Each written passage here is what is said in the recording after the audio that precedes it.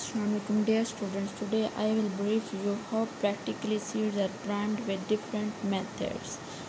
Seed priming. The term seed priming it was called by Melanesi in 1971 and reported by Hedeker during 1974. The seed priming is the process used to improve the field performance of the seeds. Seed priming is the pre-sowing seed treatment that involves the controlled hydration of seeds sufficient to allow pre-germination metabolic event to take place but insufficient to allow radical protrusion through the seed coat. After the priming treatment, the seeds can be dried and used for sowing upon re-imbibition. The seed return the advancement they achieved during the priming treatment and complete the germination much more rapidly and uniformly.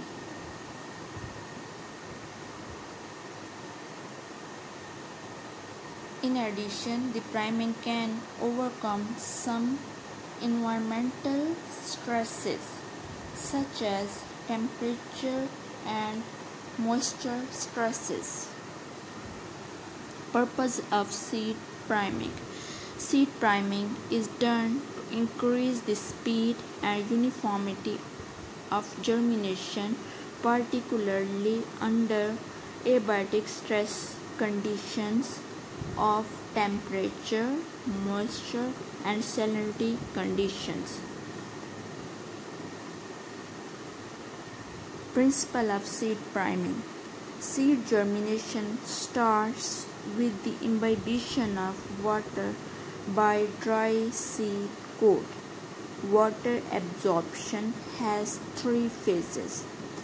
In phase 1, rapid absorption of water takes place, independent of viability status and metabolic activity of the seeds. Phase 2, it shows little absorption of water since the water is saturated. However, there is some increase in enzyme activation, protein synthesis, and appearance of mitochondria and DNA will take place. Phase 3. It is also initiated with the rapid water uptake at the radical emergence and elongation occur. This results in cell elongation without cell division. In this state, enzyme activated in phase 2 break down the storage materials like fats, proteins, carbohydrates, and phosphorus containing compounds and transfer them to growing points. The duration of priming varies with crop as well as the matter of priming that it allowed for first and second phase of seed imbibition without allowing for radical protrusion. The seed involves allowing the seed to absorb sufficient water to initiate metabolic process, but insufficient water to allow completion of germination. After the priming period, seed can be dried, stored, or marketed.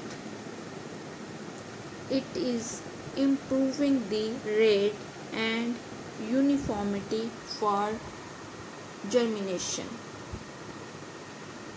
Different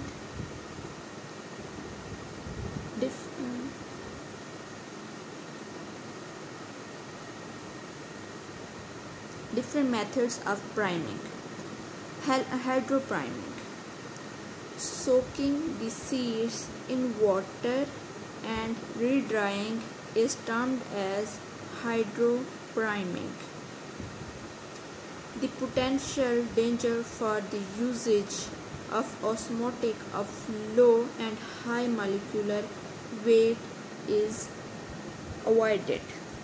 For example, soaking the wheat seeds in water prior to sowing. Halopriming.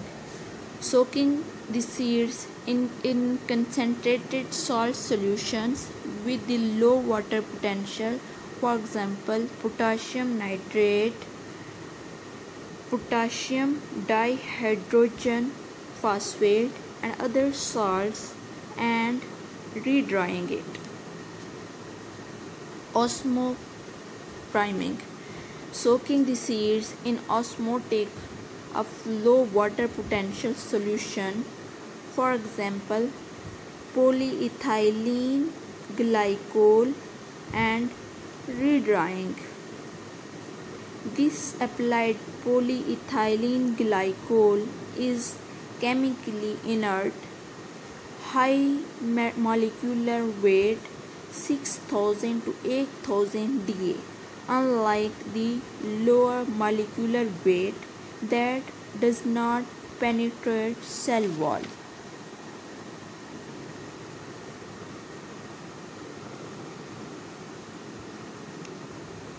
Biopriming. Soaking the seeds with biological agents like bacteria and also soaking in warm water. Solid matrix priming. This consists of mixing the seeds with an organic and inorganic carrier and water for a period of time. The moisture content of matrix is allowed to a level just below the water required for radical protrusion. Seed water potential is regulated by metric potential of the seed. During priming, the water is held by the carrier. The seed can imbibe water from the carrier only till the equilibrium is reached. Drum priming. Subjecting the seeds to water mist while rotating seeds in drum, don't allowing the